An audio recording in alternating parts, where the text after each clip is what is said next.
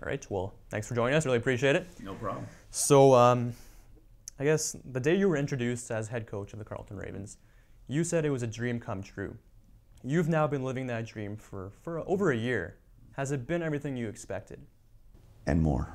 It really has been. The opportunity to come in and start from the ground floor, it's an incredible experience. It's one that, I don't know if very few, if any, coaches in Ontario have had that opportunity, and I know a couple of guys in Quebec have had that opportunity, but it truly is a special time. After getting let go by St. Mary's, somewhere where you had a lot of success, your hometown team, did you come here to Carleton with a chip on your shoulder? For sure. I think I have something to prove, and I'm going to make sure that in some ways that they regret their decision, and I think that's a little bit of human nature. But the reality is I'm a competitive guy, and I want us to do well here, and very well. Okay, so you get here to Carleton. Like, when you're starting a football program from scratch, where do you even start? That's a good question. I can tell you the first month was a blur last year of, I had people calling me saying, you should recruit this guy and that guy. I had other people talking about, what are you going to do with your budget? And we got planning, and it was a whirlwind. Sort of as after the first 30 days have gone by, and once we got our first hire in place with JP, things have sort of became more of a routine, and obviously the coaching staff is building, and things are settling in a lot better. You mentioned the coaching staff. I have to ask about the Ottawa U connection. 3 of your coaches, JP, Chris Colson, and Josh Zachary, came here from the University of Ottawa GG's football program. That can't be a coincidence. Well, it started with the JP thing, and I think JP was looking obviously for a change and the opportunity to do the 2 things he liked, coaching and recruiting, and this program provided him that. Obviously, you always want to have people that you work well with, and him and Chris Colson obviously were good buddies, and it just unfolded that you created another position that Josh fit in, and obviously the connection there. And those guys have a really good synergy within this office, and they work well together. They have in the past, and probably will together. I'm going to push you a bit more on that one. The theory out there, and I'm sure you've heard it, is that you hired these guys, of course, because they're going to help your football program, but also because they're going to help, by getting them, it's going to help set back the program over at Ottawa U. How would you respond to those theories? Well, my response is pretty simple. Honestly, Ottawa U in the city creates an unprecedented rivalry within the CIS. I think, with the Panda games in the past and that. I didn't come here to stir the pot. If it did, great. But I want to get the best people, and I honestly, truly believe JP was the best guy. And when he approached me, to me, it was a no-brainer. Okay, so enough about the coaching staff. Let's talk some football. One of your first moves as head coach was securing a commitment from quarterback Jesse Mills, someone who played for you at St. Mary's, someone you're very familiar with. At the time, you said he'll likely be the face of this program. Now you have another kid here, Nick Gorgachuk, a local guy who dominated the QJFL and the OVFL this past season. Now I know we're still 6 months away, but who do you see leading that huddle on September 2nd?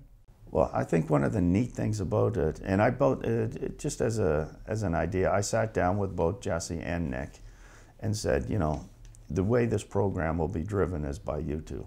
And who's ever starting, the other guy needs to push and want to be the starter. And the guy who's not starting needs to support the starter.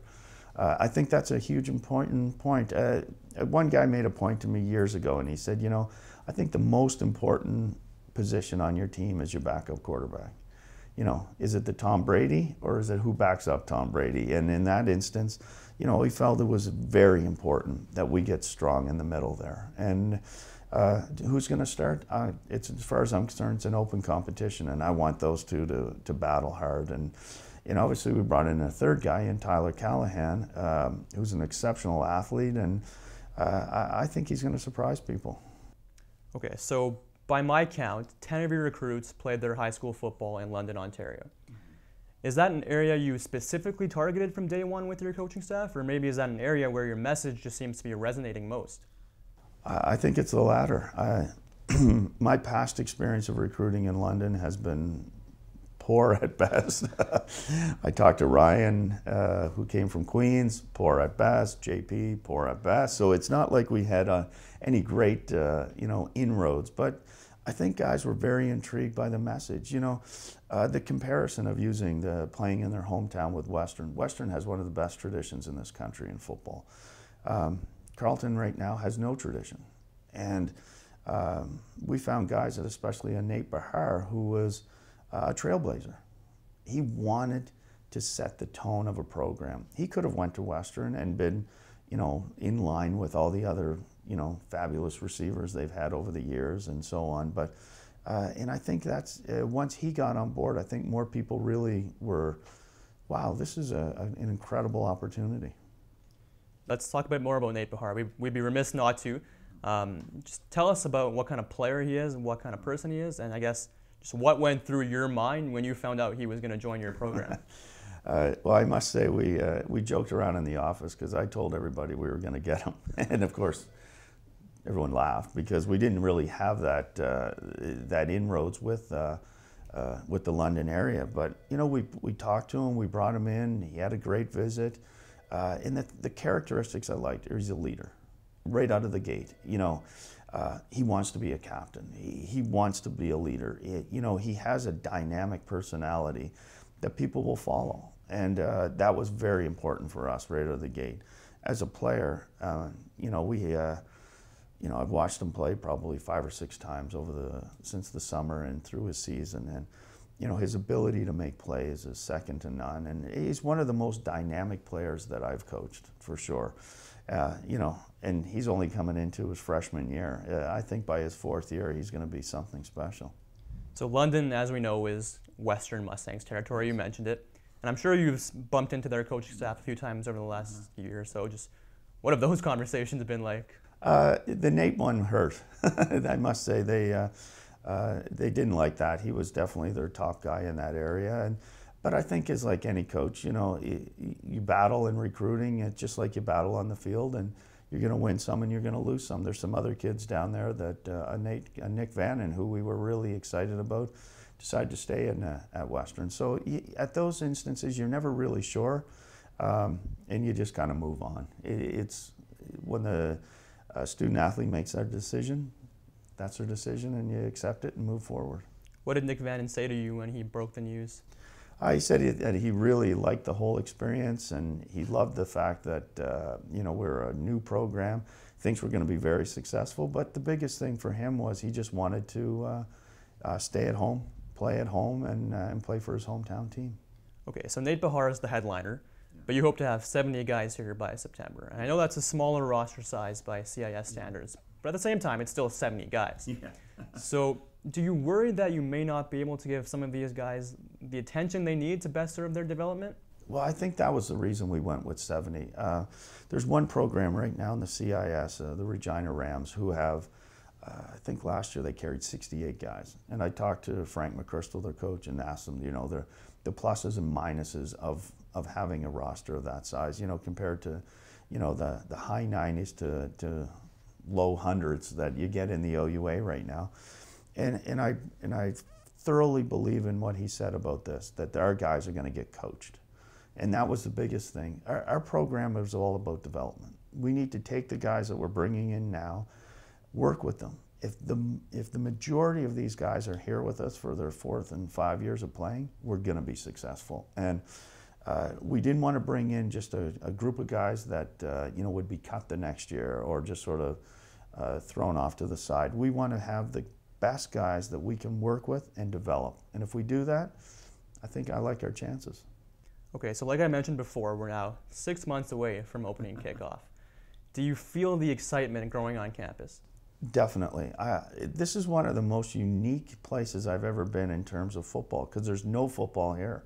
But yet the excitement brewing around the fact that it's coming it's almost better than it was even at St. Mary's, because it was just accepted that football was there all the time. But there's a real buzz in the air. You meet people in the academic faculties, very excited. You meet students on campus, very excited. And I just think it's a really unique experience. It's going to be a fantastic kickoff on September 7th. It falls under orientation. It's the kickoff to the season. It's a kickoff to the new school year. And football is a very big driving force in school spirit, creating a real Ravens pride here. And yeah, you can start to sense that now. Okay, I have one more question for you. It took Laval 4 years to win their first Vanier Cup. How long is it going to take you guys? Oh boy, interesting. I had a conversation just this past week with Glenn, and we talked about this, and I asked him how he did, because they started a bit different. In '95, they played an exhibition season, and then in '96 was their first year, and he goes, we won one game. He goes, I'm not sure if we even should have won it, but we won it. But you know what they ended up doing was they kept that group together, and the success they had was in '99 and in their fourth year.